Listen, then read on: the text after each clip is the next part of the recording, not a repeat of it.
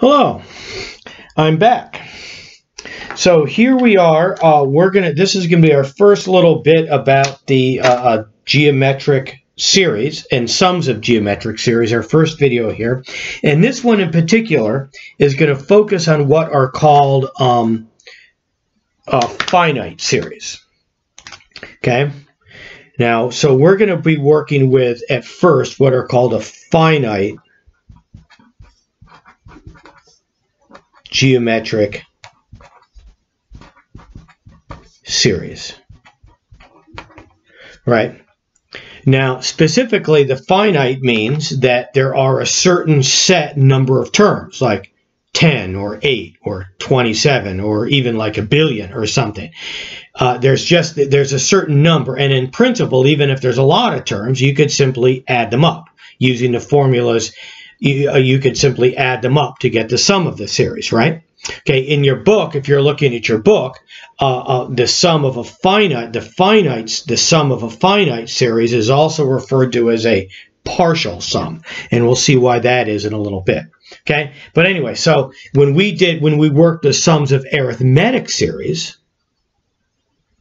okay, we always worked with finite series. You were told to add up, 8 terms in the series or 9 terms or 10 terms or whatever it was, and you could get a sum. Okay, now not in this video, but the third video for this morning, we're going to be working with what are called infinite series. Okay, and they have some interesting properties we'll get to next. Okay, but in any case, so that's kind of how it worked, right? And remember what we did, and we just had this in the homework review. If you read that for number 18, you're finding finding the sum of the first 9 terms of this arithmetic series, which is a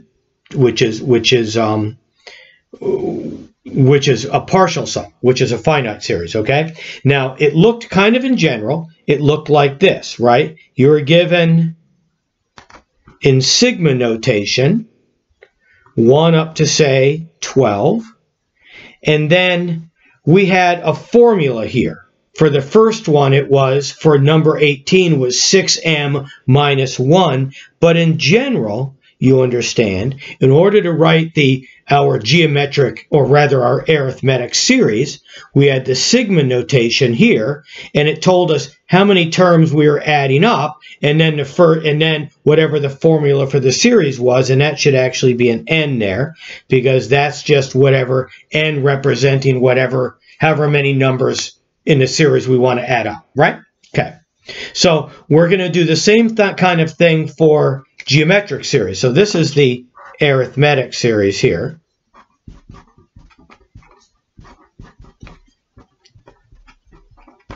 Notation. Right? And then we had not 1 but 2 formulas to actually calculate that sum. Well, if we're working with a geometric series, it's the same kind of a thing. Okay, except the general term, the term for the what we call the explicit formula, the formula for the general term in a geometric series is given by this formula here, where G1 was the first term in the series and R was that common multiplier, or rather we called it a common ratio, right? And so we said, well, okay, a geometric series might look like this. Or a geometric sequence, or we're going to write a sequence first, okay, might look like this. And here's one we've actually used several times.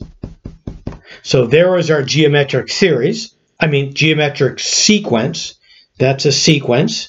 And you can see, how do we know that it's a geometric sequence? Well, because it has a common ratio, right? If we divided each neighboring pair, the subsequent by the previous, 6 divided by 3, 12 divided by 6, 24 divided by 12, 48 divided by 24, and so on, each of those had the common ratio of 2. So that gave us the R was equal to 2. With arithmetic series or sequences, we would subtract.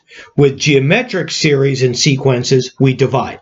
to get the common ratio. And this R here was the R that goes into the formula, and 3, that's the first term in the sequence here, and that goes in the G1 position there. And so this is ... The sequence goes all the way up to whatever, you know, G sub n would be, right? Okay, the final term in the series. I mean, in the sequence. Now the series would be, it's unfortunate that they both start with S. The series would look like this, right? Use blue here. So the series that corresponds to that geometric sequence would look like this, right? We're going to add those terms together up until the nth term, right? Whatever that is. And as long as this is a finite series, as long as we have a certain set number of terms that we're adding up here, there'll always be a sum, right? And it turns out that there is a handy-dandy formula for the sum of a series, and that is this. And I'll put it in purple here, I think. S sub n, S for sum, is G1 times 1 minus R to the n all over 1 minus R. Okay, and this is, there's only one formula for geometric series, and this would give us the sum of this series. Okay, so let's say that we wanted to do this series here, and then we wanted to find the sum of this series here. Well, that's supposed to be a 6. 6, 12, 24, 48. Just like that. So we're adding up 1, 2, 3, 4, 5 terms in the series. So n is going to be 5. Okay. R is still equal to 2, right? And the first term in the series is still 3. So now we employ this formula here. All right. I'll use red for this. S sub 5, because we're adding up the first 5 terms in the series, 3 times 1 minus 2 to the 5th power divided by 1 minus 2. Okay? So that's how that's going to go. Okay? And now we just go ahead and we let the calculator do the rest, right? So this is going to be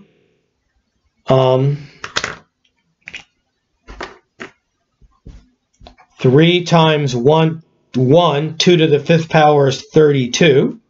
So 1 minus 32 over negative 1. So this is 3 times negative 31 divided by negative 1. And as you can see, that's going to work out to be 3 times 31, and the negatives cancel, 93. And if you add those numbers just straight, you'll see that they add up to 93. Okay, so that's how that goes. Okay, so we'll just do a couple more examples like that. We're finding sums of series, right? Right, so this is going to be, we'll let that be example 1 there. Okay, so what if you've got this series here? I'll put this aside. Okay, what if you've got, this is going to be example 2. Okay, and we're using the same formula here. I'm going to write it again at the top of the page. It is S sub n is G1 times 1 minus R to the n over 1 minus R. You're asking, do these cancel out? No, they don't. It'd have to have an n on the outside there in order to be able to cancel it. Okay, so there's no common factors here. Okay, so example 2, let's say we've got this series here, 3 plus 15 plus 75 plus 375 plus dot, dot, dot. I'm going to write g of 10. So what we're going to ask to do is we're going to add up the first 10 terms in that series. Okay, so let's see here. So what do we need to know? We need to know the first term. Well, that's 3. We need to know R, the common difference, right? I mean, the common ratio. So we're just going to divide here the first 2 terms. So it's 15 divided by 3. Well, that's 5. Or 75 divided by 15, which is also 5. For any pair that we're given here, we divide the second term by the first term. So R is equal to 5, right? And G1 is equal to 3. And N, we said we wanted the first 10 terms, right? So S sub N, or S sub 10, is going to be equal to 3 times 1 minus 5 to the 10th power over 1 minus 5. All right. Now, this is definitely calculator work, so I have no idea what 5 to the 10th power is, but 5 exponent 10 is, so it's going to be 3 times 1 minus 9765625, according to Mr. Calculator, all over -4. So 1 minus that is 3 times -9765624. Suppose we should put some commas in there. All right, divided by -4, right? So now,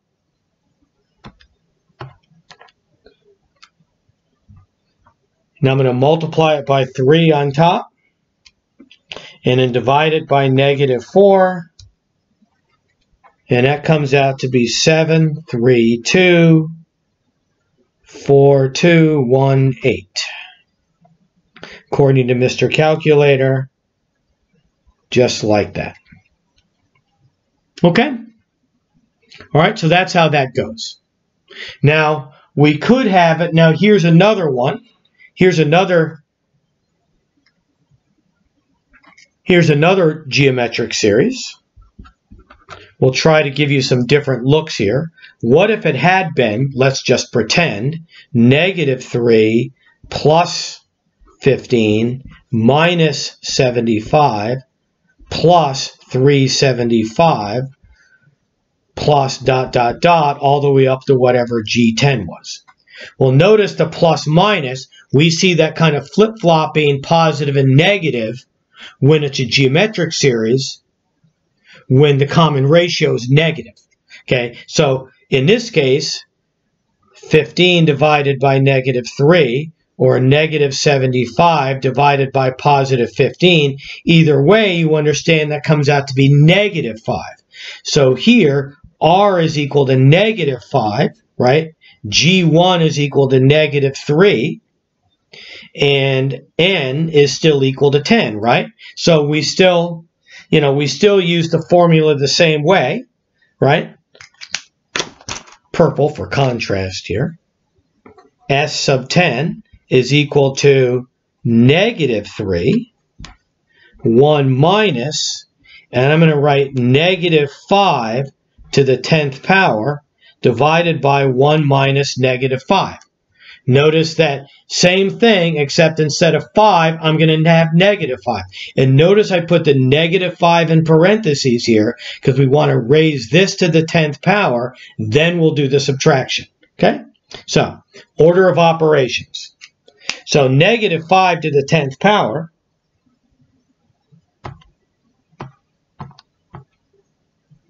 as it happens is still going to be, because it's an even exponent, is still going to be the same thing it was before, 9765625, right? Because that's a common, so this works out to be positive 976.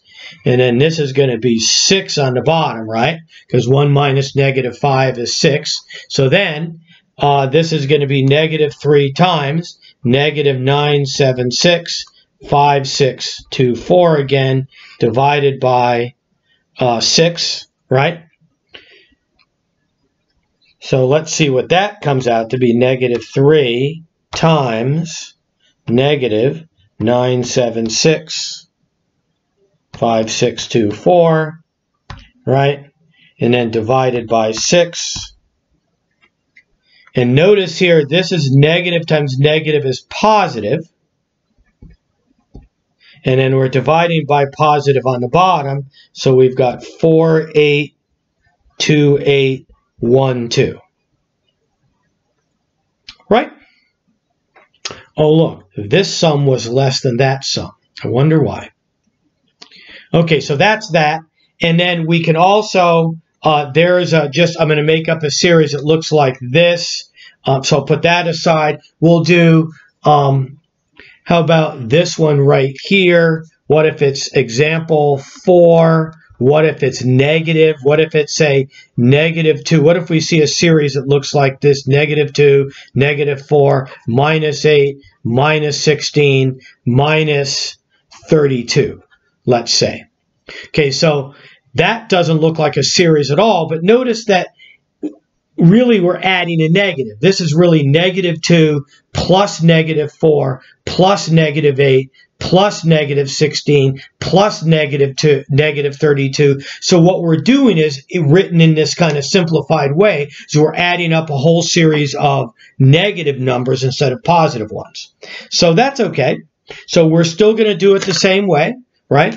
You can see that G1, that's equal to negative 2.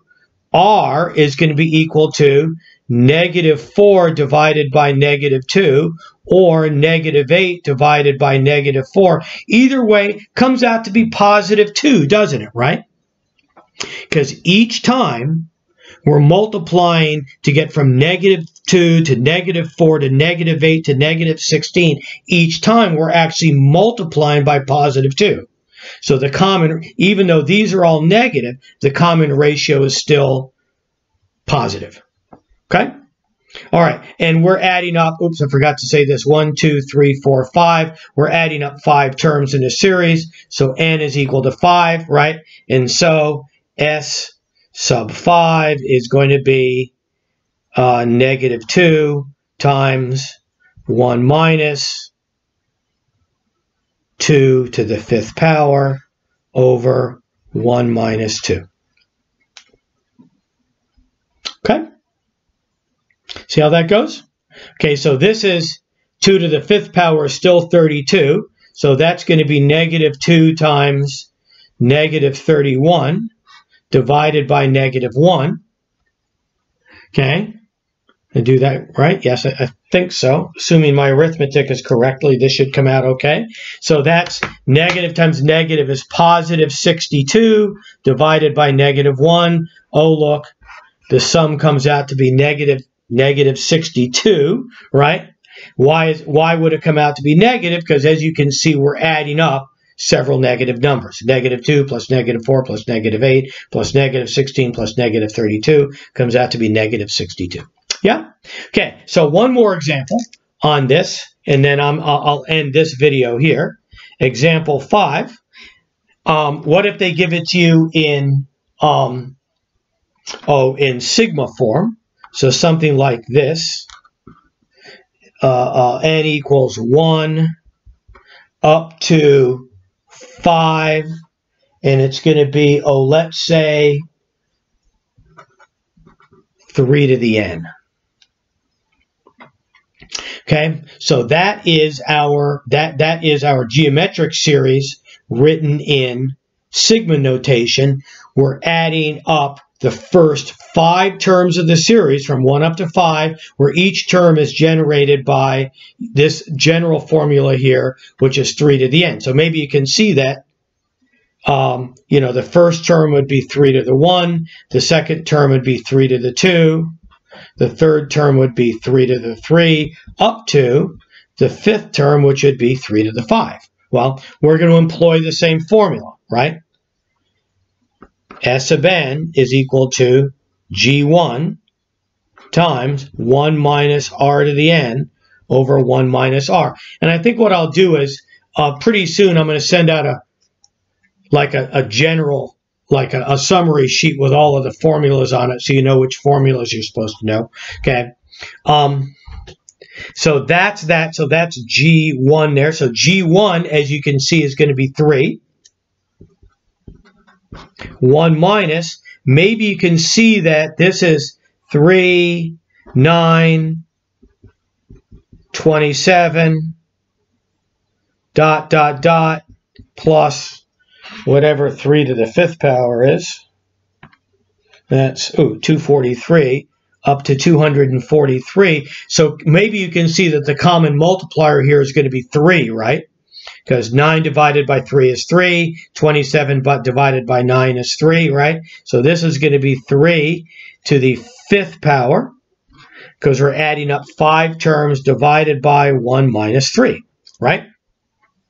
Okay, so that's 3 times 1 minus 3 to the 5th power, that's 243, divided by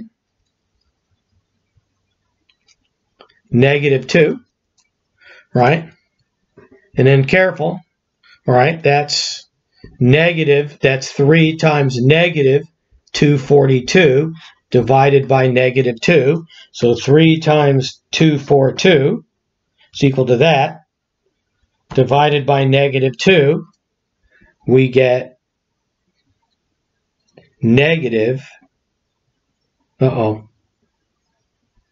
positive 363, because negative divided by negative is positive. So the first 5 terms of this series would add up to 363. Okay, so that's example 5. So I think that's enough to get on with. I'm going to let you go. All right, and there'll be one more video after this about infinite geometric series.